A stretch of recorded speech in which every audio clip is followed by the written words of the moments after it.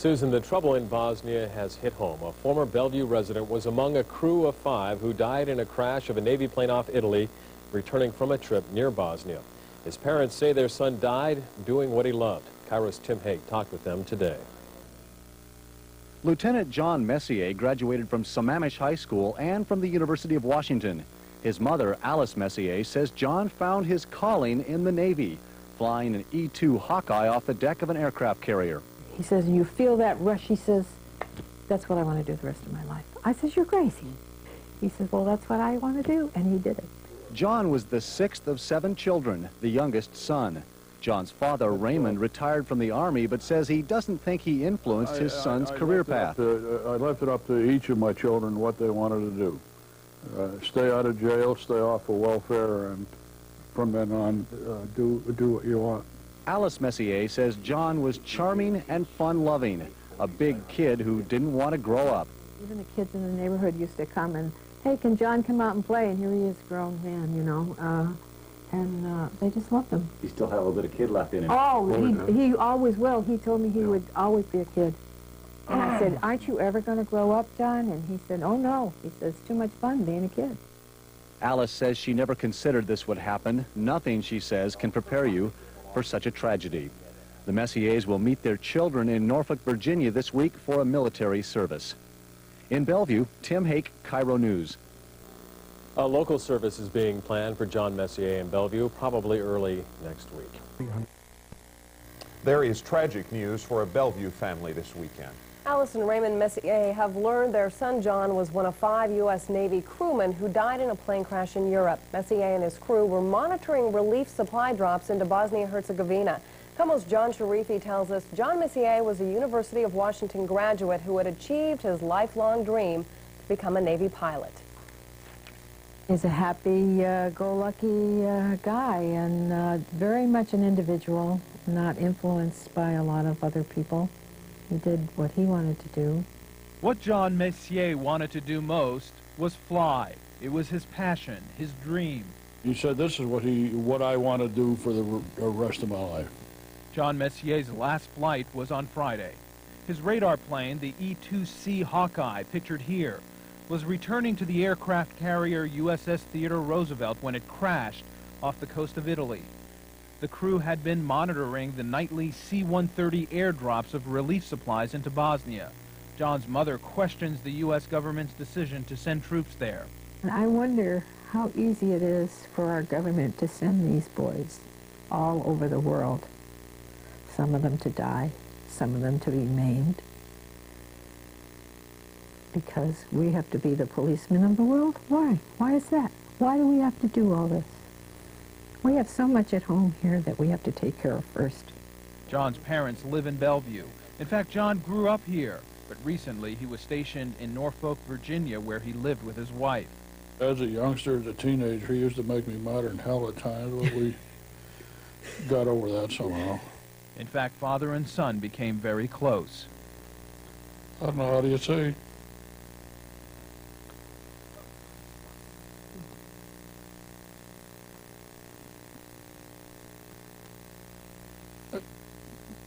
I'm going to miss him, that's all.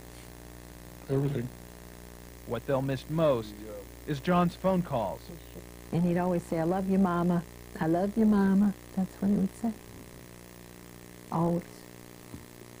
Start and end the conversation? Yes, yep. You're my Mama. I love you, Mama, he'd say. Yeah. He was a good kid. Real good kid. John Sharifi, Como News 4. John was 30 years old. He is survived by his wife, parents, and 6 brothers and sisters. Investigators aren't sure yet what caused that crash. A Bellevue family is mourning the death of their son tonight, a son who died when his Navy plane crashed off the coast of Italy. 30-year-old John Messier graduated from Sammamish High School and from the University of Washington. John and 4 other crew members died Friday when their turboprop plane crashed after monitoring airdrops into Bosnia. Tonight, his mother says flying an E-2 Hawkeye radar plane was a dream come true for her son. Does you feel that rush? He says, that's what I want to do the rest of my life. I says, you're crazy. He says, well, that's what I want to do, and he did it. The Messier family says they will hold funeral services at their son's home base at Norfolk, Virginia this week. Susan?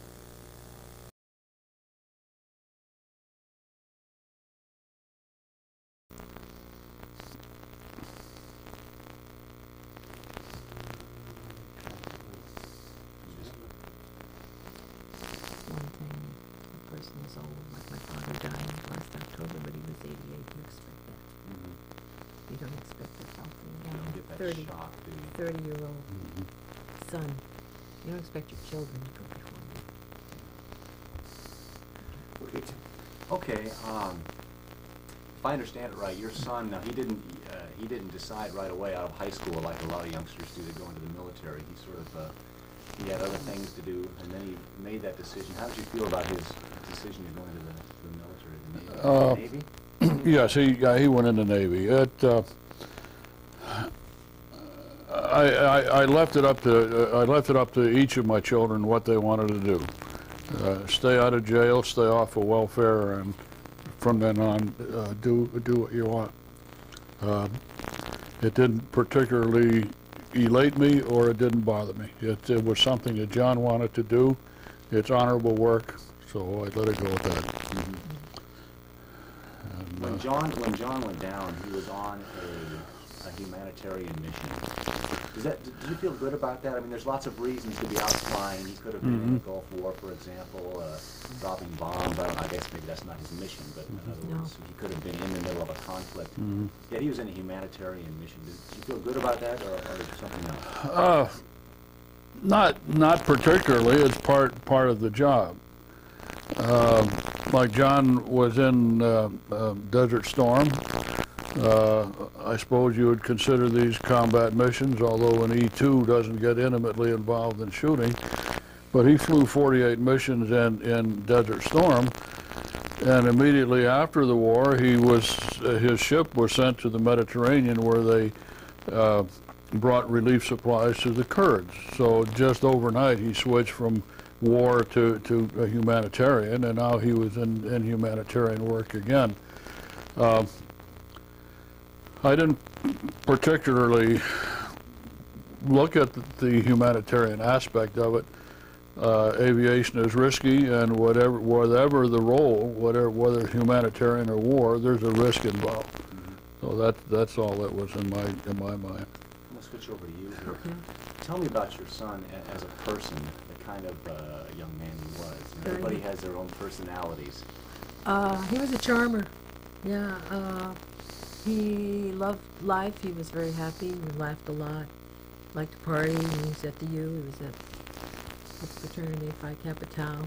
He made a lot of good friends there. Very good friends who have been calling during this time. And one young friend who was also a naval officer, Barry, said last night, I've saved every letter that John has ever written me, and I'm going over them. And he was just crying on the phone. It was just, it's remarkable. He was a good friend to his friends, and they to him. And he liked to party. He liked to go out. And he loved children. He didn't have the opportunity to have children yet, but he loved them. And he has many nieces and nephews who are all bereaved over this. And I don't know what to say. Even the kids in the neighborhood used to come and, hey, can John come out and play? And here he is, grown man, you know. They just love him. He still had a little bit of kid left in him. Oh, he always will. He told me he would always be a kid. I said, aren't you ever going to grow up, John? And he said, oh, no. He says, too much fun being a kid. So he was doing what he loved to do. Did he ever talk about being a pilot when he was a youngster? Later on, you know, not real young, but in his high school years. In his high school and on up, he talked about it, and we thought, oh, it's a fantasy. But it was a dream, and he followed it. That's the way I see it. It's difficult to communicate when you're so far apart. When was the last chance you had to actually communicate with him? Either by telephone. Yeah, we did by telephone recently. Yeah, we talk quite frequently on the phone. Actually, we haven't seen him in since October. What was October?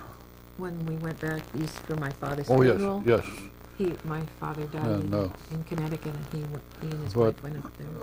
But barely a week went by when we didn't talk on the phone. Was he happy doing what he was doing? It's just, yes, to put it in a word, yes. And he'd, especially since he started carrier landings. His first landing, he called us from Florida. That gee, this is what I want to do with the rest of my life. I said, are you crazy? I said, he says, the minute I got catapulted off of that carrier, he says, you feel that rush? He says, that's what I want to do the rest of my life. I said, you're crazy. He said, well, that's what I want to do, and he did it. And he's done hundreds of them. Yeah, he was very experienced. Yes. There's nothing to prepare you for something like this, is there? No. You mentioned your father dying, but you just, I mean, you knew he was in the military, you knew he was a pilot, which is a dangerous job, but you can't prepare yourself for this. I never thought of this. Never, ever. I knew he was capable. I knew he loved what he was doing, and he was careful. And I never, ever thought this would happen. Did you know he was down off the coast of Peru when they were drug running recently down there? Do you remember that episode? Well, the Navy was helping out in the anti-drug drive, searching for the drug runners. There was a plane that went down there too at that time.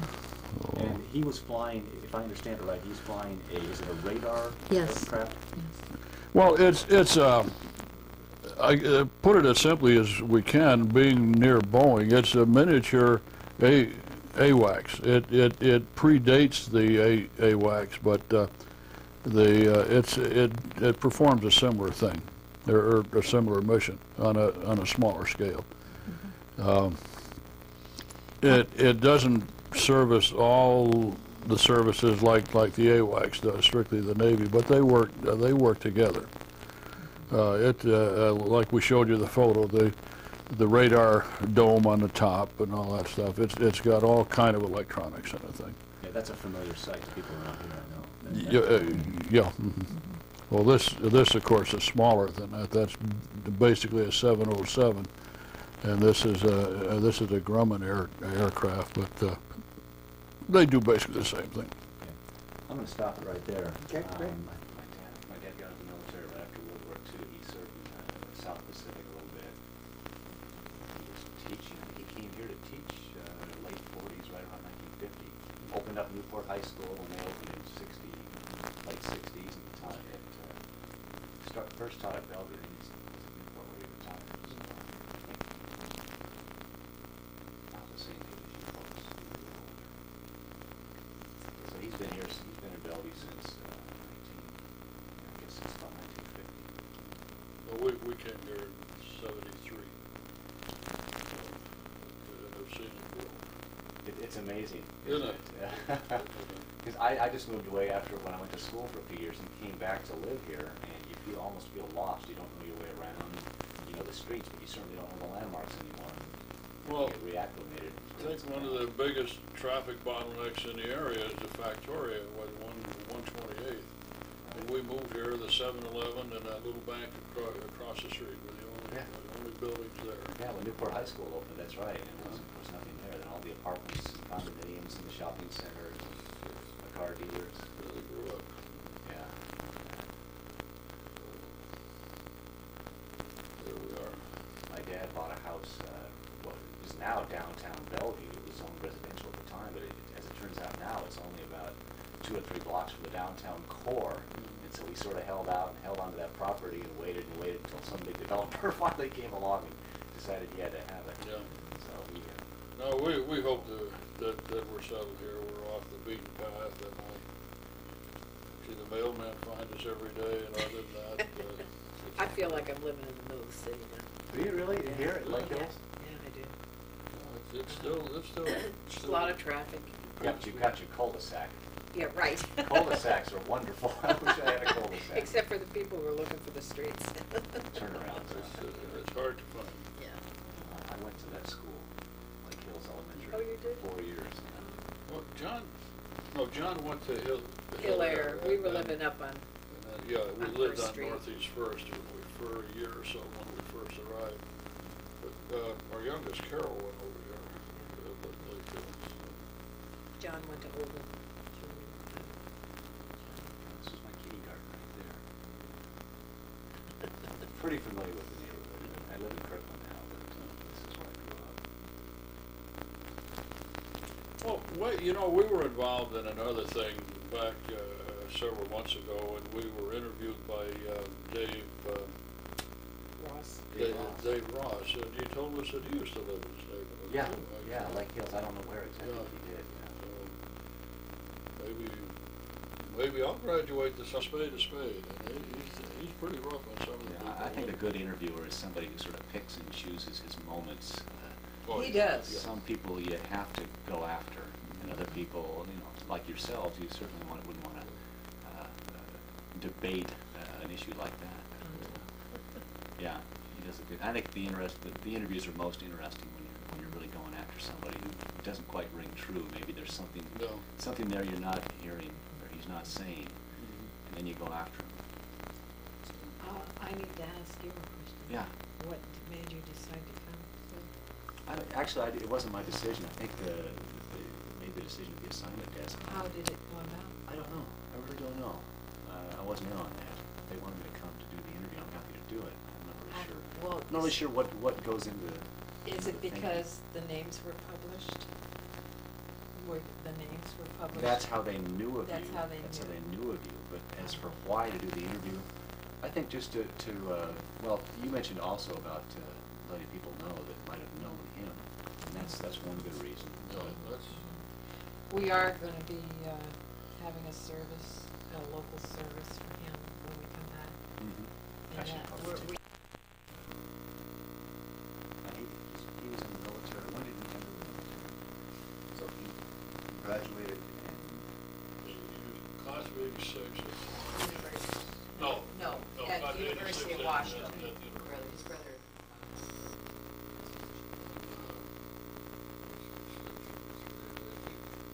Summer of '87, I guess. A year or so after he got out of the U.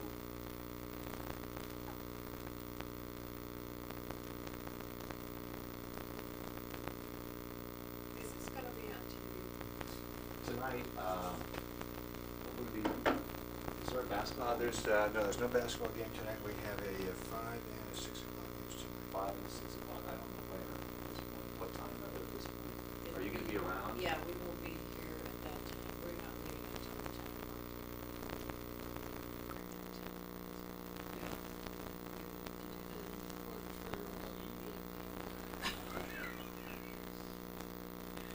Well, I'll call all our friends to video it, okay? Yeah, you And get some somebody will backup. have it, all right?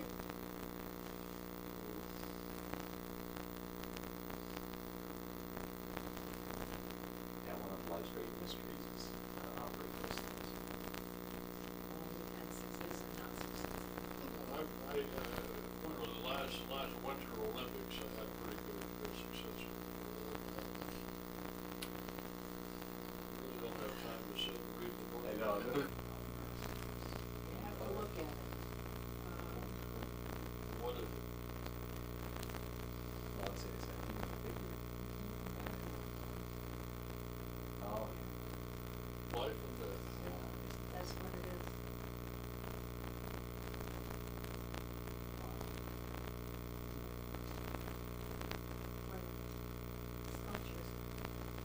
Did he do that? No, he No, saw it, and he thought of his dad.